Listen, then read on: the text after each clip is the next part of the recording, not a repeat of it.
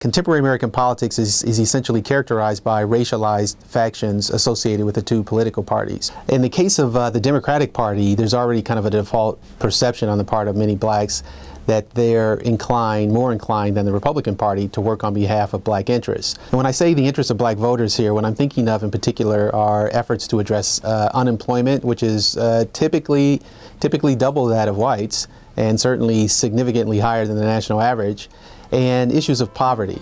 Now, obviously, to the extent that the Republican Party does this as well, that's a plus. But there's another kind of burden that the Republican Party shoulders, and that's this perception, fair or unfair, that their party is not one that's always been sympathetic to the interests and concerns of African Americans.